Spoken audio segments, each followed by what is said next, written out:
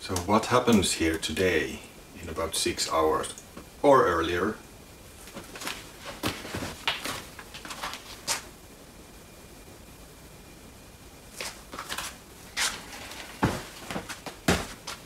Inmotion V11. I'm going to make a series of videos, and in the end I'm going to combine them to an actual review.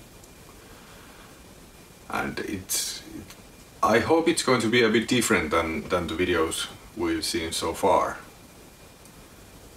First of all, I do a lot of off-roading, and it's not something that is that much shown in the other videos. Some rough trails, yeah, but going really out there. I hope I'm going to be able to deliver that one. And this is the Scandinavian perspective on the V11.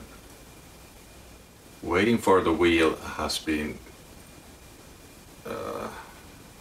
first of its kind. I'll tell you that. It's the discussions have been so active on the forum, in good and bad.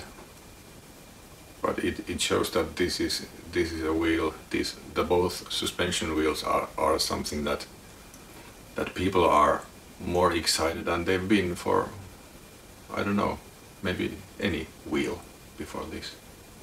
And for those who think that the V11 suspension is going to be inferior to the S18,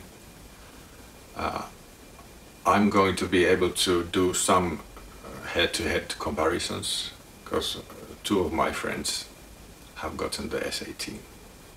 One got it and one is going to get it later on.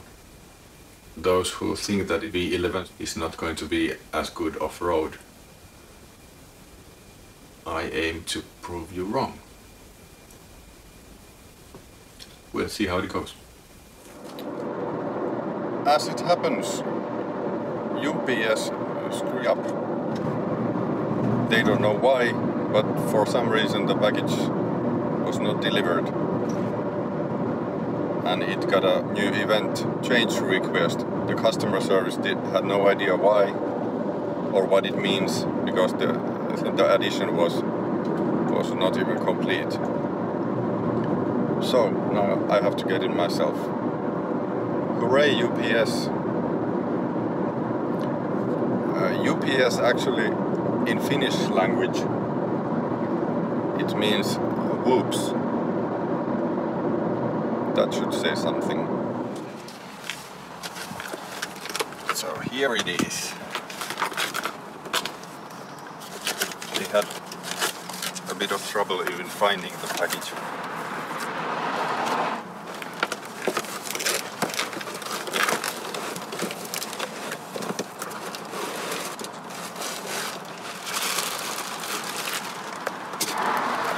Funny how I need to be so very careful not to put even the slightest scratch on the wheel, and then I'll go off-roading.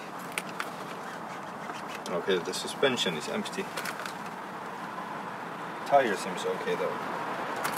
Actually, it seems like there's pressure on the negative chamber, because it pulls it down. Let me check the battery. Ah, empty battery. I was already hoping that I would ride it a bit here, but I'll just take it home and not start pumping it here. Okay, lift test for an MSX rider.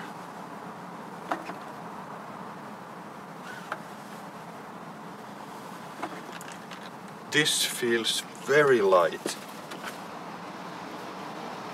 Oh my god!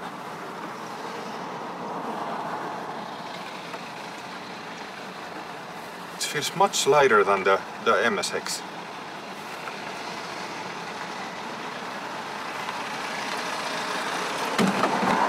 I have zero trouble lifting it up. That's a really big surprise. I guess the handle is so much higher that it's so easy to lift. Wow! I'm relieved. I was afraid that it might be a bit troublesome for my bad back. But no, it's okay. And here it is! So I bought 2 chargers, the official ones. Inmotion has mentioned that this wheel should only be charged with these official chargers. It does sound strange, but until I know if it's just about a different connector or if there's something else going on. Before I put these chargers plugged in, I'm going to measure them just to be sure. Wouldn't be the first time that a busted charger toasts a wheel before anyone gets to be happy. 83.5. This meter is very badly calibrated, so 83.6. Perfectly close enough. And here we go.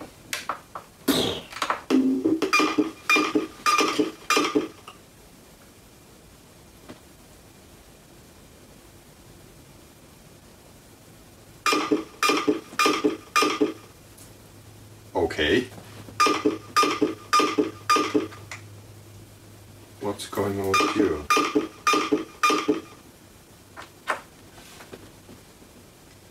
I'm sure that won't help. Or then it did. Mysterious. Okay, now I get to have a proper look. This doesn't look or feel like an electric unicycle. It's interesting. It's really it's well, I'm coming from the MSX and 16X before that, so this is something else. It's next level, man. I noticed that I don't have the red caps on the suspension. I only have the regular plastic valve caps.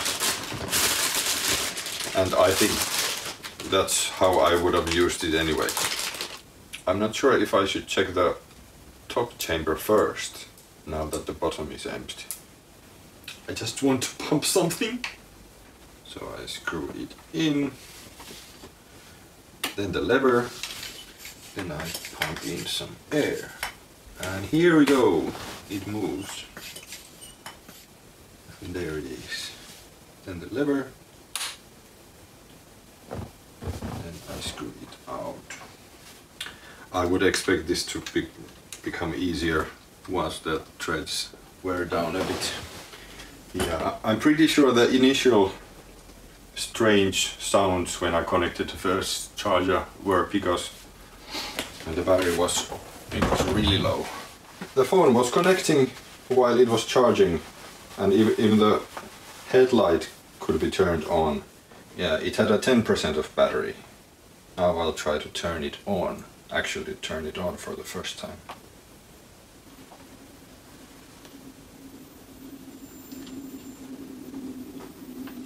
Oh yeah, this looks familiar.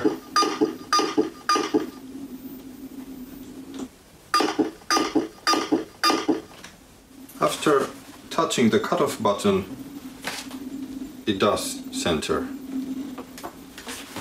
Because I just want to be stupid and impatient and try how it feels to jump up and down on the suspension.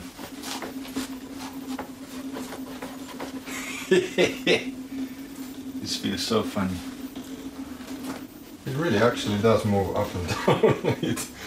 Yeah, funny thing to say, but it really is just bouncing up and down.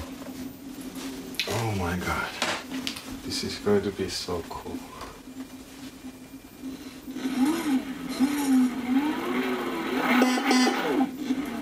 The tire doesn't go up and down.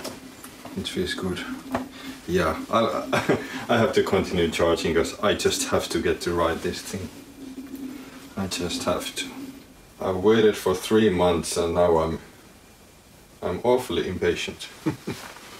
Yeah, this tire has some some kind of factory coating on it, and it makes the floor very slippery.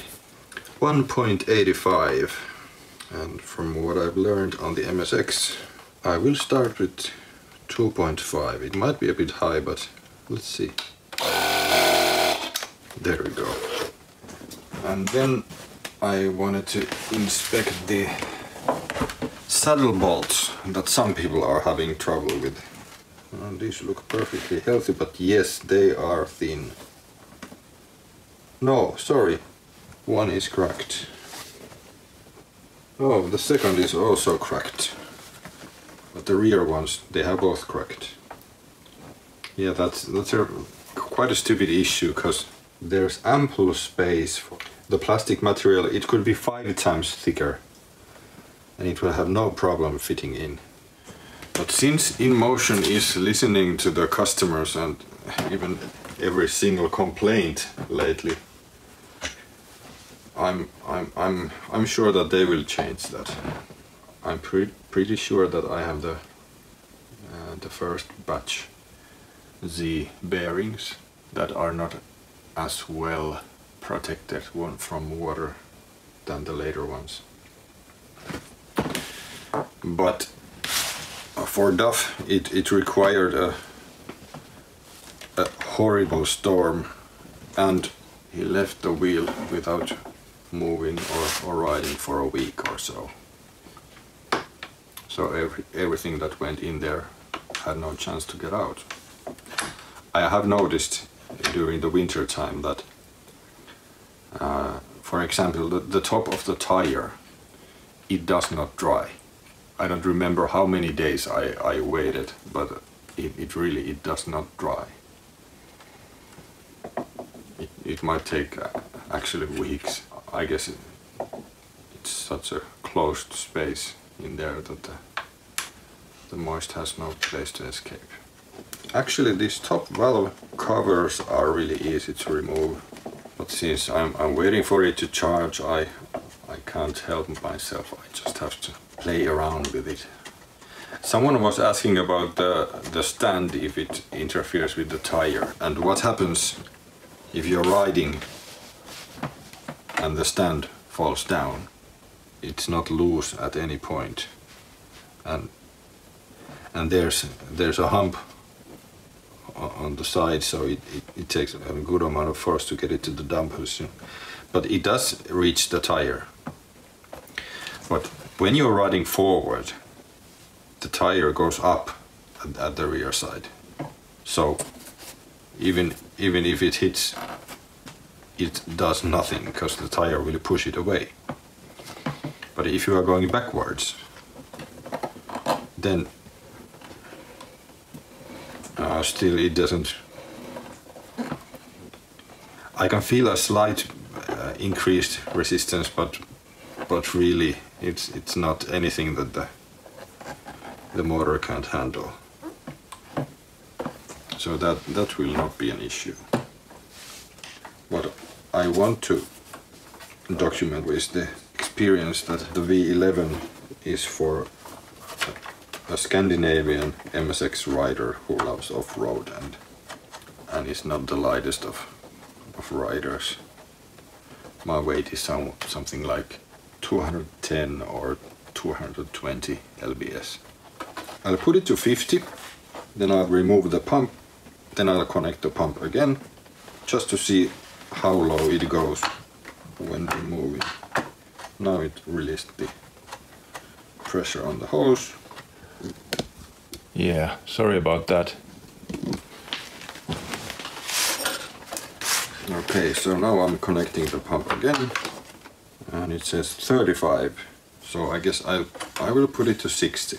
I wonder if I can release the pressure now, then screw the end. Oh, now it's much easier. I so wish I could ride right now. One guy mentioned epoxy putty, that it should work great for strengthening the plastic parts that hold the saddle. It seemed like a good idea, and I might do that myself. I thought that these saddle both connectors were broken because of over tightening, but I now realize that the screws are threaded in a way that it can't over tighten. So it does not squeeze the plastic part in this way. It is just too thin. What else can I do? I just want to go ride! Can't do anything else but to wait.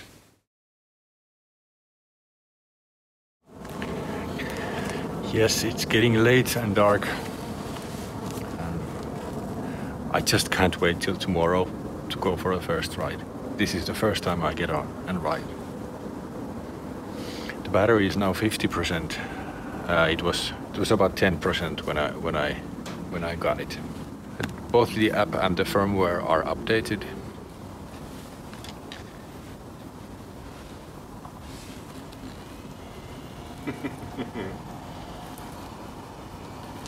Oh, this light is crazy. Okay, first try.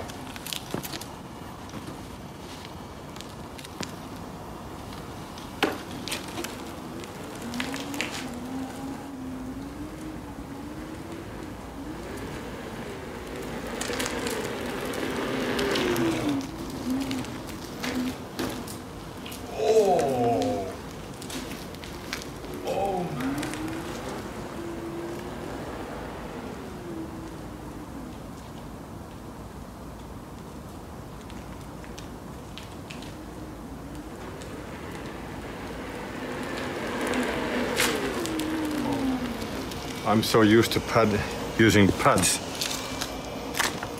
This feels a bit scary. But I want to get the first impressions without adding any pads. But the big bump on the side that you probably didn't see. Incredible! That's when the suspension really did its job.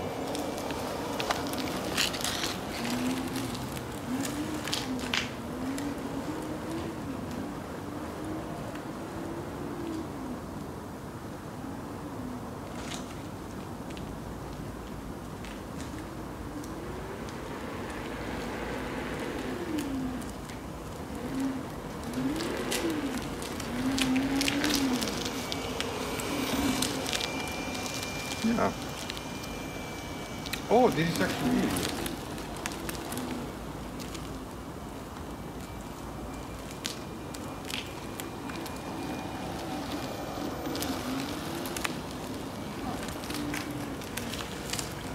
This feels... Well, everybody says it feels smooth. No surprises there. But it feels natural. And yeah, the pedals are a bit high, but it's not at all as much of an issue that I thought it would be, based on what some people say. The pedals on my MSX are modified a bit, and they are, I'd say, half an inch or 3/4 of an inch higher than the regular ones, but still, this is not bad at all. Okay. I leave the tripod in my car, and I'll shoot more videos tomorrow when there's more light. See ya. I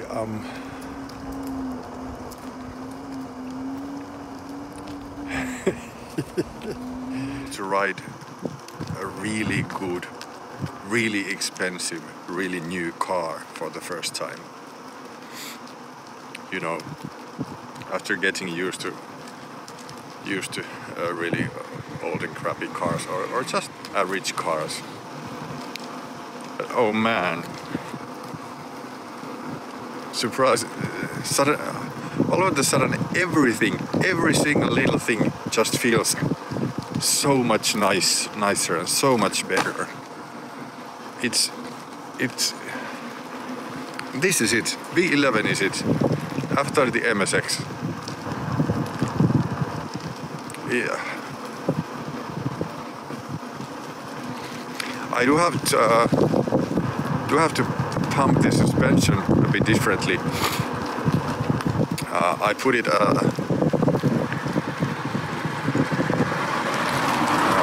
150 on the bottom chamber and 60 on the top one, and this is going down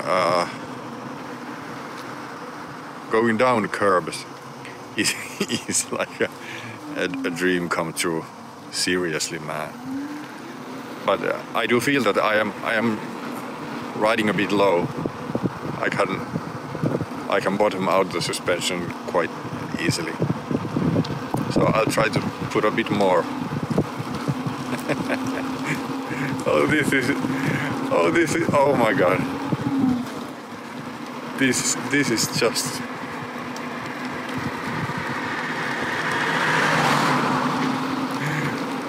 I want more bumps. Where are all the bumps? It's like they've disappeared all of a sudden. Yeah. Now I understand what people mean that you can still feel the bumps. And well, yeah, it's like a no matter how expensive the car is, if you go down a curb, even if the suspension is perfect, just perfect, you can feel the tire hit the ground. So there's this slight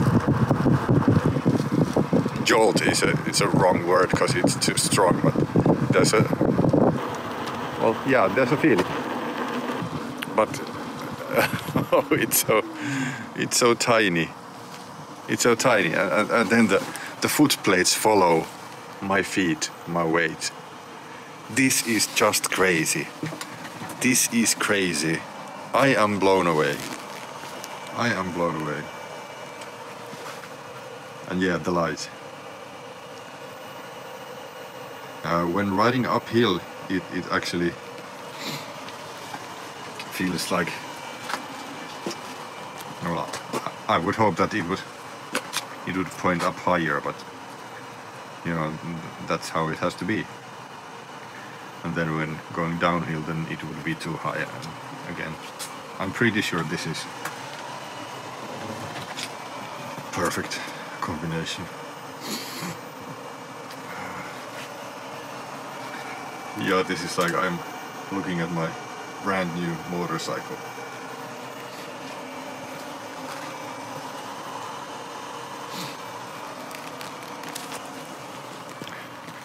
There are a few threads, discussions at the forum where people are considering whether they should buy the V11 or MSP, MSX, something like that. Come on, guys, really?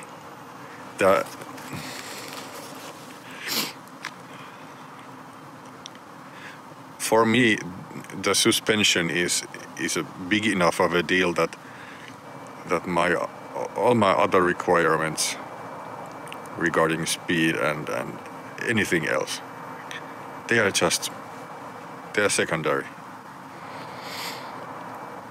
I don't think I will ride my MSX ever again. Actually, I'm pretty sure I won't.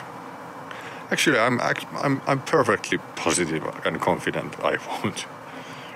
Unless something really strange or surprising and bad happens to the V11.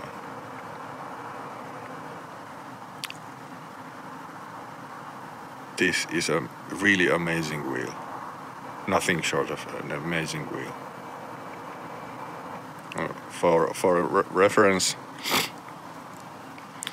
my MSX has more than 13,000 kilometers on it, and altogether I have ridden more than 23, maybe even 24,000 kilometers on an electric unicycle.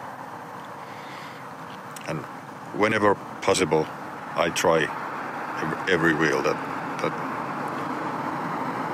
I can. So I have a pretty good idea of the first impressions of actually every wheel that is currently in production. Except the S18, but that will be fixed tomorrow. There's a group ride that a guy who got his S18 yesterday. We're going to meet up. And I'm sorry, but I already know that I'm gonna bash it. Because it's just everything I know about it, everything I watched in videos, read reviews and everything, I just know that it's not a complete package. Its priorities have been scattered around, so it's not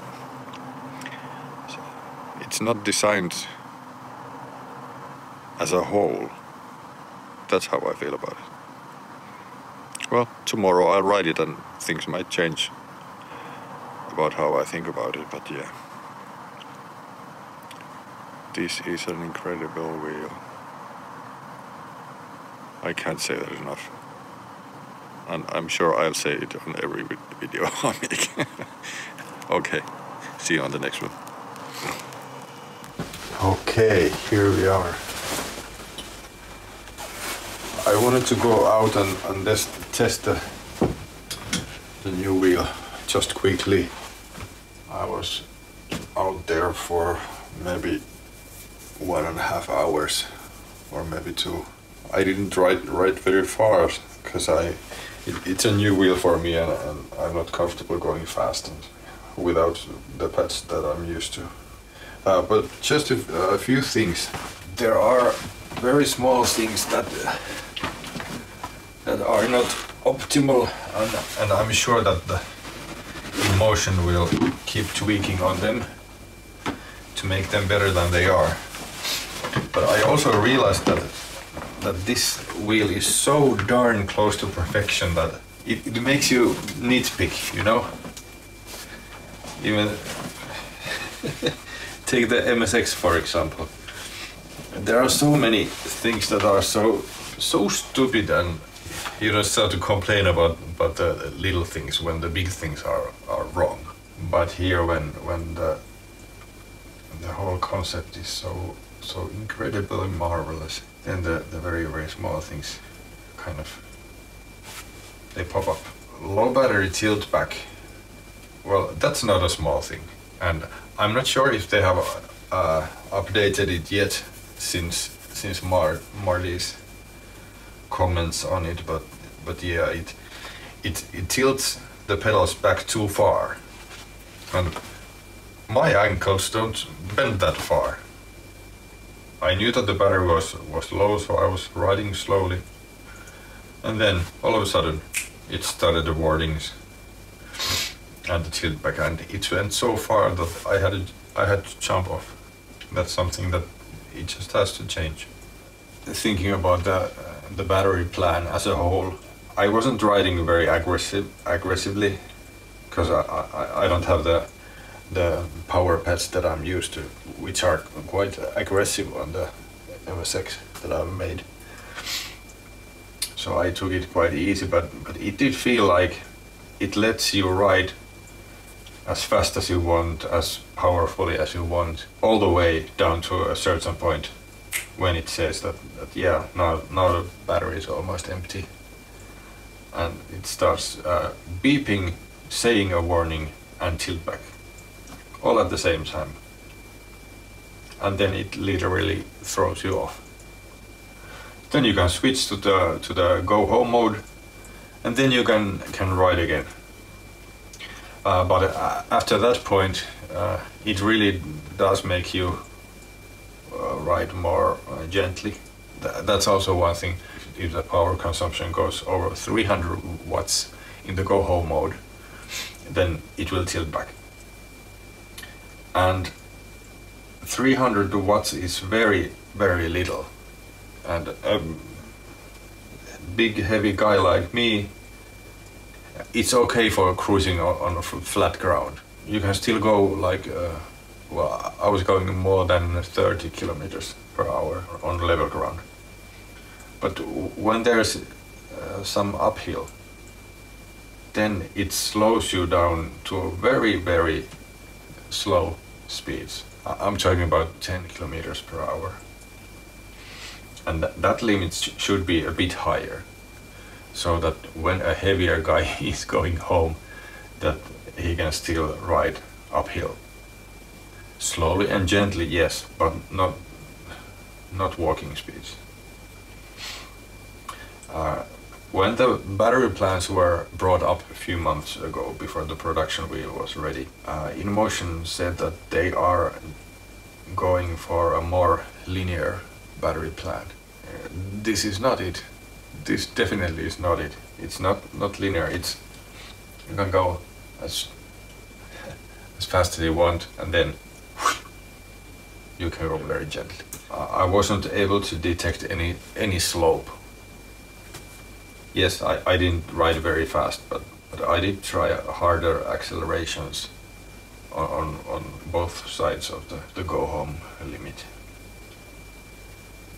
So I don't like that very much, since the batteries go, when they are losing power, oh, it went to sleep. When the batteries are losing power, they do it, well, not linearly, but they keep going down all the time. They don't stay level and then suddenly drop. So the other manufacturers, they follow the actual battery power capabilities. So the top speed, it goes slowly down and down and down. And I do like the fact that you can, even with a very low battery, you can ride faster and gently, so that you don't have to go only 15 kilometers per hour. If you can ride faster and go gently without doing any hard accelerations. But I would think that most riders are aware that the battery power starts dropping as soon as you start riding from the 100% down. So I'm not sure if they're trying to make an image of like a motorcycle, and then when the gas runs out, you switch to the spare tank, and then you can ride only carefully and slowly and try to find the gas station. I think they're going for that, but I don't think they should, because that's not what these electric vehicles, that's not how they work. They're trying to make it something they're not. The light is stunning at the area that it lights up, but it doesn't light at all above the horizontal line. I think it should give a bit more light above the shapes also. So I noticed that when I was riding uphill, it was pitch black outside when I was riding. I was riding uphill, and of course the wheel naturally tilts very slightly forward when I do that, when I accelerate uphill. So the area that I could see became very short, and I had to ride very slowly because of that, because I couldn't see far enough. And I actually had to play with the pedal tilt settings so that I could see far enough. If there would be just a glimpse, just a dim glow of light that would go higher up also, that would help tremendously. I don't know if I could try to put some modification. Well, I don't know. Maybe I'll try something that will disperse the light a bit wider. But yeah, at the lowest light power setting, that light is stunning and amazing. And then you put it on a maximum, and then it's the jaw drops again. It really is that, it's just crazy bright. And the shape, it's so sharply defined. It's really incredible how they've done that. So I kept toying around with the suspension pressures a bit. I had the pump with me, and I did notice a few things. 60 psi on the top pressure seems to be a bit too much, because it starts to make the ride stiff. It's not like a race car suspension where it's sensitive but stiff, but it really didn't work that well. So I dropped it down to 50, I had a 60 on top and 170 on the bottom at one point, and it was too stiff. It didn't work. It didn't feel like it was working how it was supposed to. I lowered the top chamber to 50 and then I lowered the bottom chamber. But I would say that for a 200-pound guy, 150 on the bottom and 50 on top is a very good starting point. And people who say that it's not floaty and that it doesn't float over bumps, you have got the suspension set up wrong. Because it really does that. It really is amazing ride. It is floating above the bumps. It really is.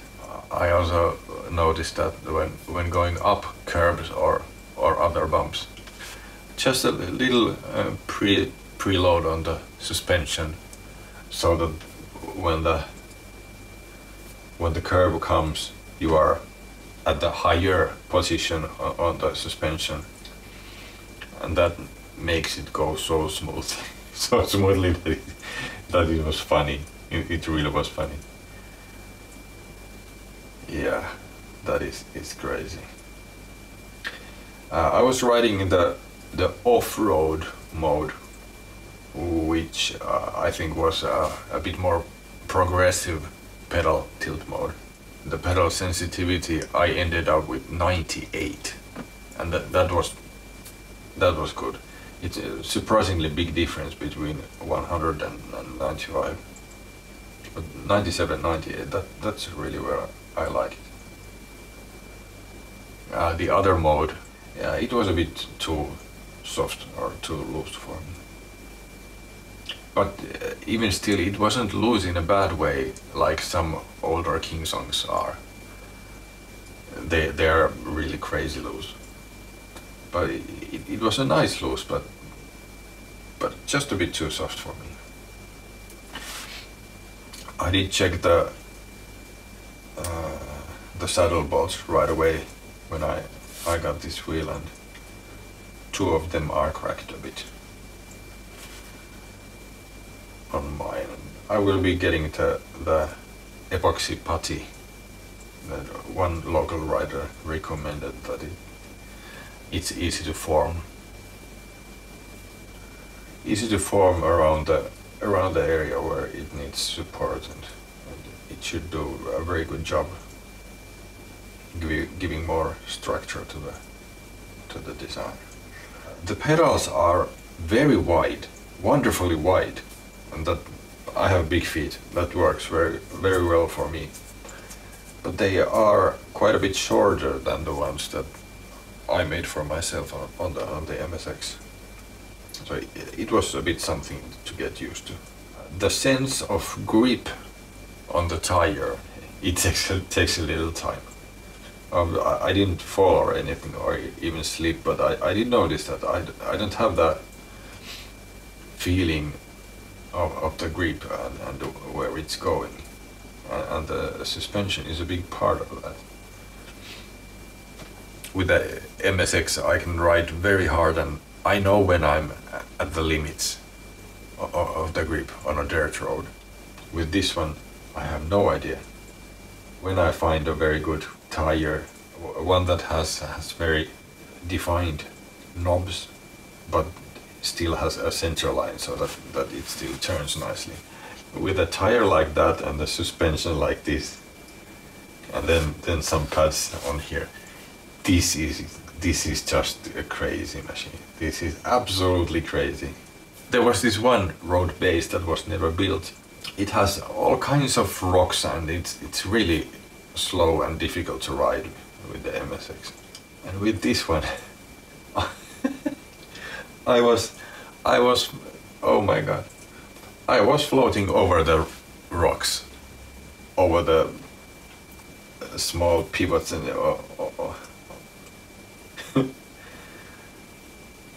I wish it would have been daylight out so I could have taken some videos.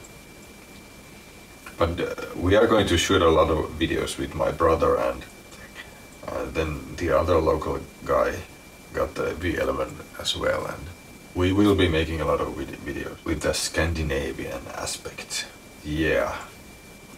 If you're looking at the specs of the wheels and you're comparing the V11 to any non-suspension wheel, come on, man. No, it's not like that. This is a different ballgame. It really is. It's a different thing. If you want to ride a suspension unicycle, well, if you have ever ridden, yes, you will want it. Absolutely will. And then the specs doesn't even matter anymore, because it's so much nicer to ride than any other. Luxurious. That's what I felt. There was a huge level of luxury in everything about the wheel. The suspension, the motor behavior, the riding mode programming, the front light, everything luxurious in a way that I've never imagined possible on a unicycle. Okay, I have to sleep a bit. I'm getting really tired. Good night.